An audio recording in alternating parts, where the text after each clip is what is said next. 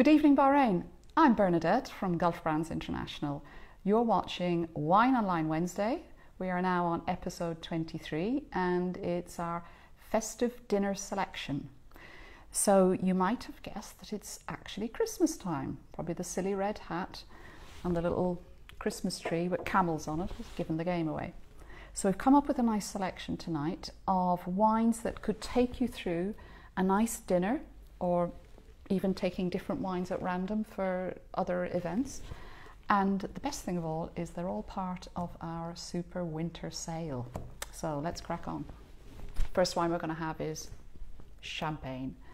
Brut champagne. You can never have too much champagne. So we're going to start tonight with Moutard Perle. Look at that. Beautiful mousse. Ooh, I think I've poured a bit too much for a taste. Just tempted.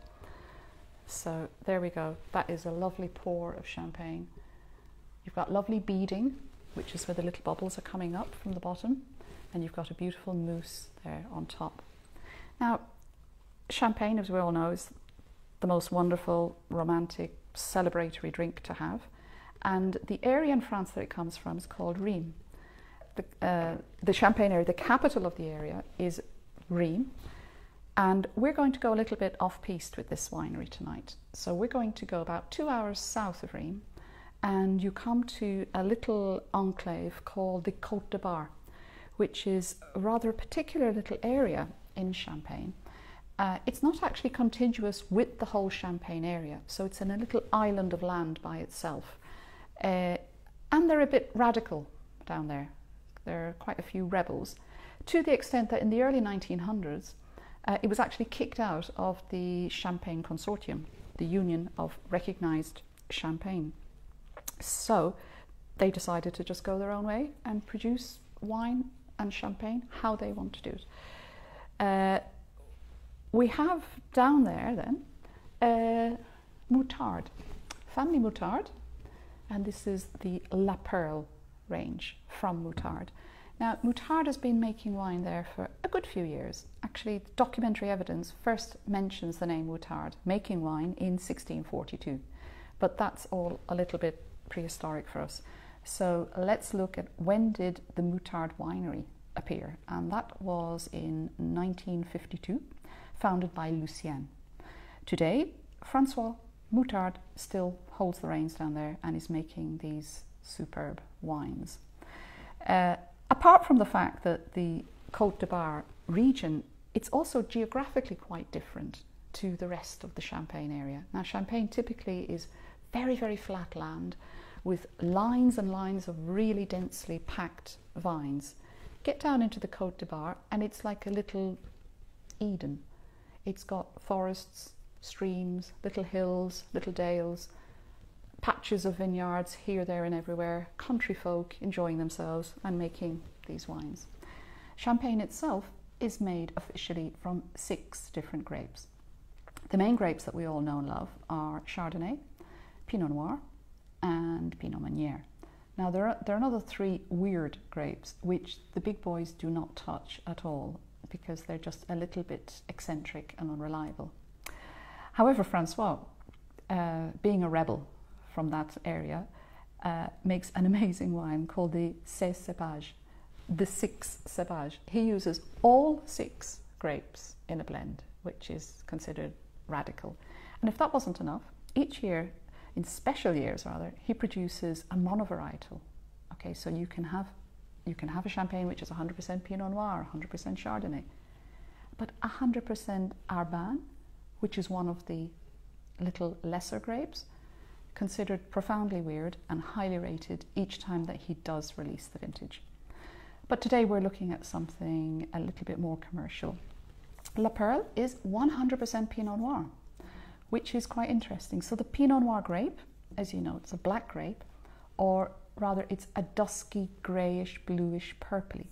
When the grapes are pressed, to get this champagne from the black grape, very, very gentle pressing, and do not let the colour of the skin touch the juice at all. Otherwise you'll end up with a rosé.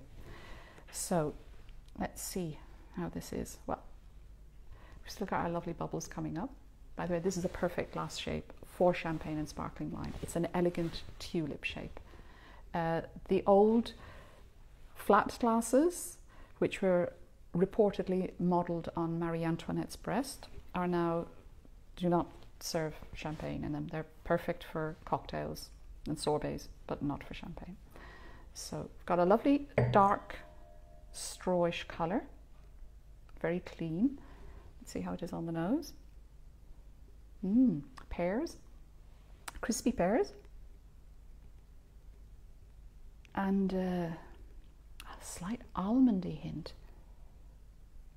But this is puzzling because there's a little bit of a red fruity note coming in, yet we're clearly looking at a white wine. I think we need to have a taste.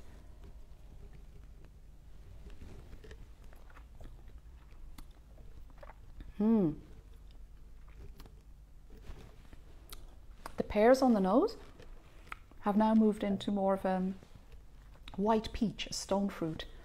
White peach and maybe a hint of very young apricot. And I was getting an almond note on the nose, and I think that's there in the finish as well. Oh, so quite lingering. It's got a slightly yeasty, biscuity flavour as well. So I think this could work with food if you're having some nice little canapes or little appetizers. But I think this is very quaffable by itself.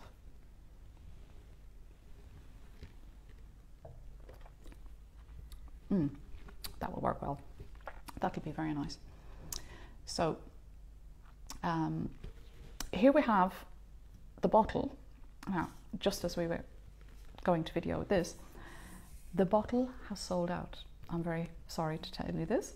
However, we do have a magnum, and the price of the magnum is less than you would pay for a bottle. So it's an absolutely cracking good price. It is Christmas, it is New Year. Go for it. Go large or go home. You really need to enjoy a magnum of this champagne at such a good price. It's really good. So we've started our dinner, we've welcomed our guests, we've had a lovely glass of champagne. Might even slip an oyster in there, I think, while we're just getting started. And let's move on to a white wine. So you also need a nice white to start the evening. We are actually now in winter time in Bahrain, so I think we need something with a little bit more mellow. And especially as festive dinners at this time of the year, the food is a lot richer as well. So I think we do need a Chardonnay. I think we go California for a nice Chardonnay. And we're going to Robert Mondavi.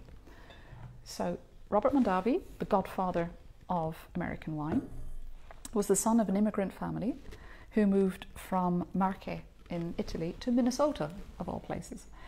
And his father, Cesare, his first involvement in the wine business was he used to travel to California to buy wine and then ship it back to Minnesota, because there was permission for a family to produce up to 200 gallons of wine a year.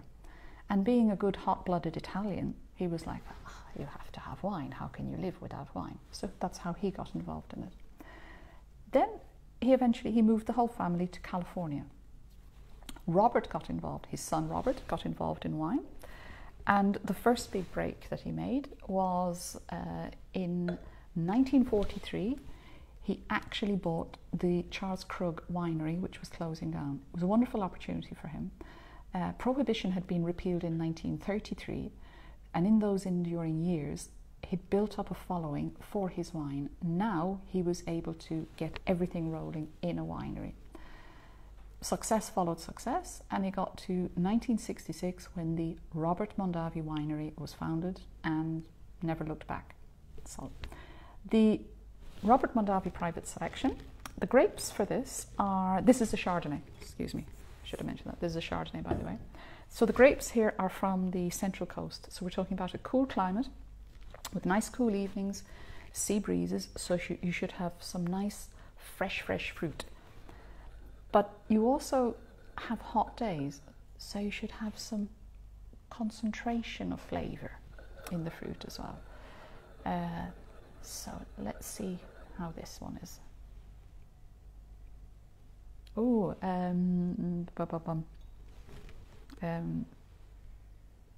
American apple pie.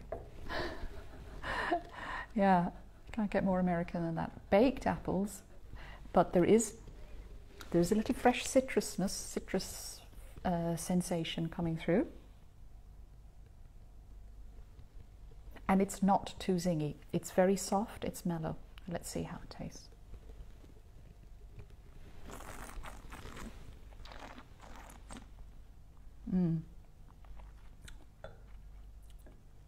Oh, I rather like this. This is signature California. This is just right. If you like very lean and mean Chardonnays, like a Chablis or a stony Chardonnay from a very cool climate, you will not be happy here. But if you like a treat, if you're like a wine to talk to, this is lovely. It's got the apple notes, but they're baked. It's got, it's actually got a hint of, dare I say it, creme brulee, because there's a hint of little dessert sweetness in the finish. And there is some toasty notes. That's because I think about half of the wine was put in oak barrels for, aging would have taken, must have been at least 6 months, 6 to 8 months here. So you do have some little oaky toasty notes coming through. Also, vinification for this wine, when they were pressing the grapes, they do whole cluster. So pick a bunch of grapes, drop it in and press the whole thing with the stalks. Now that stopped with the oak aging in barrel getting too fat and too round. So there's a little bit of greeny tannin coming through from those clusters, from the stems in the clusters, which just balances it lovely. So I'm thinking this is for your first course. And again, so we're going to have something nice and rich with it, maybe a little risotto, a baked fish. I don't think it's very sushi friendly actually, this wine. But we are looking for rich food, aren't we, in tonight's dinner? Yes. Yeah, that's lovely. So on to the main course. And we'll stay in California. We'll now go to Sonoma. And we're going to a winery called Murphy Goode. Murphy Goode is a bit of a baby in the wine industry. It was founded in 1985 by 3 blokes who were playing cards one night. They all love wine and they decided, let's have some fun together. The winemakers were Murphy and Goode. The marketeer was a guy called Dave. Dave has done an awful lot to put the name on the map and get the message across that these 2 guys are making superb wines. They were pioneers in the industry in 1985 because they brought in different trellising and a wide-scale drip irrigation methods. So they brought in various methods, shook up Sonoma a bit, and they decided the wines they're going to make are going to be stand out and deliver what it says on the label. So tonight we've got a Merlot. Mellow Merlot. This should be quite happy with, if you're going to have turkey, we're talking about a white meat, but which has got stronger, bigger texture than other poultries. So let's see if this can work with a turkey. Roast meats should go down a treat with this. Anyway, so let's see what it's all about. So, right, we've got deep red with a little bit of browning around the edges, showing the age, because this is 2013. Where are we? 13, yes. So this should be just on point. Ooh, on point and still juicy. Black cherries, blueberries, blackberries. This is very, very nice.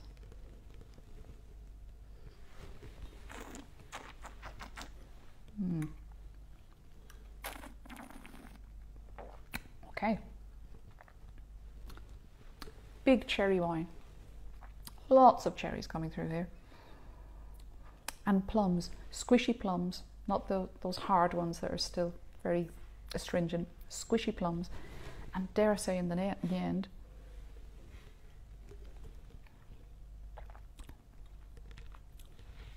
a little hint of mocha, chocolatey, little hint. Smooth as silk, very rounded, very smooth. That will be lovely with a turkey, especially the brown meat of the turkey. And it can also handle roasts, grills, veggies baked in the oven. Would go down a treat with that. Very nice. So, still, I hope you haven't eaten too much, because we need some decent cheese. And we need some decent wine to go with our decent cheese. So we're going to go back to Robert Mondavi, and we'll go for the cab. Yeah, so here we go, the private selection cab. Now this is 90% Cabernet, and it's got a hint of Syrah in it as well, Syrah and Petit Syrah. Let's see if that has any influence on it. So, oh, getting cherry and okay. I almost said blackberry, but we've got blackberry firmly planted in here, blackcurrant, so a little bit more stringent on the palate. Blackcurrant.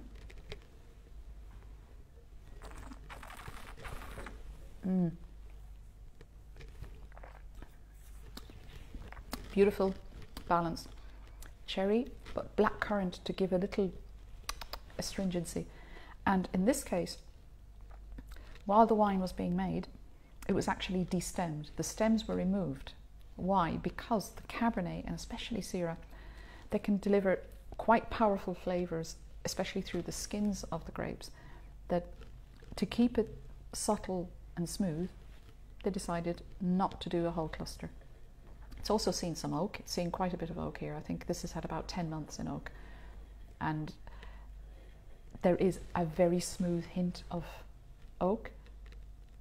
But I think that the biggest flavour for me coming through here is blackcurrants. Lovely and savoury. I think this would be fabulous with some nice strong cheeses. And actually, yeah, I was suggesting you only need a half bottle of the Chardonnay and a half bottle of the Cab, because there's a number of courses, but get another half bottle of the Chardonnay because that is so lovely. You could also have that with the cheese, especially with some softer, milder cheeses. Just beautiful to have the two together. Yeah. And we come to the end and we bounce back to France and we go to the Loire, not a million miles away from the Champagne area. And we go to the area known as Muscadet de Sèvres-Maine. De Sèvres-Maine is the confluence of two rivers, the Sèvres and the Maine.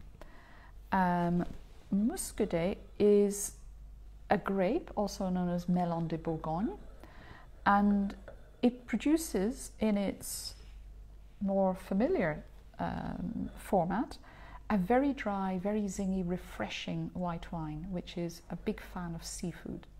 Now, the example we've got here today is the other extreme.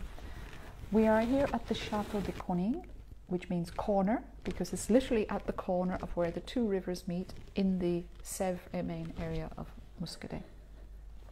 And it's a family winery, currently being run by a mother and daughter. The mother is a pharmacist, Veronique, and Aurora is an enologist. So they really enjoy their wines. They own beautiful property there, and they have been nurturing their vines now for, my goodness, the family has been noted for making wine since 14 something. So they're really continuing a tradition here. So this is Vendange Tardive, late harvest. This is a very special expression of the wine. And what happens here is the harvest does not take place in August, September, as it would in the area. Instead, the grapes, selected grapes, will stay on the vine until October. This is a winemaker's challenge. You've got to take a big risk on the weather and on the fact that you can keep the grapes nurtured and concentrating. What's happening is they're getting more and more sugarized as they go along. Finally, harvest time. Get these grapes in. They're just oozing with sweetness and fruit. And this is Vendange is harvest, Tardive late harvest. So we're talking about the grape is 100% the fresh zingy Muscadet, How does it come out when it's a late harvest? Deep golden colour, nothing like the standard Muscadet. Glinting, gorgeous. And you can see almost, if you can see the viscosity, it's almost looking thick. Now this is 13% alcohol. It looks almost as if it should be thicker. And that's due to such a high sweetness level in the wine. Oh, honey, white stewed fruit, quince. Quince is a particular fruit used, I think I remember it more in making jam. How are we on the palate? Let's have a look.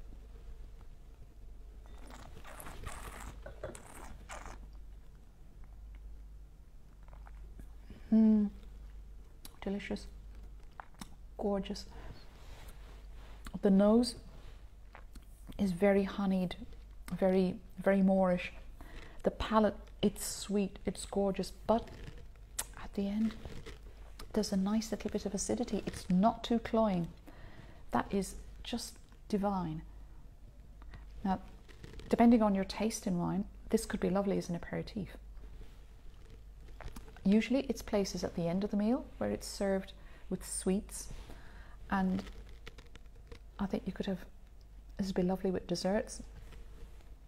You know what, if you've still got some cheese left after having the Robert Mondavi Cab, the Robert Mondavi Chard, you could, especially if you've got a little bit of Stilton or a salty cheese, try it with this.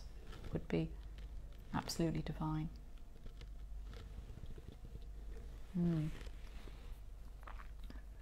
Beautiful, sweet and smooth, perfect ending.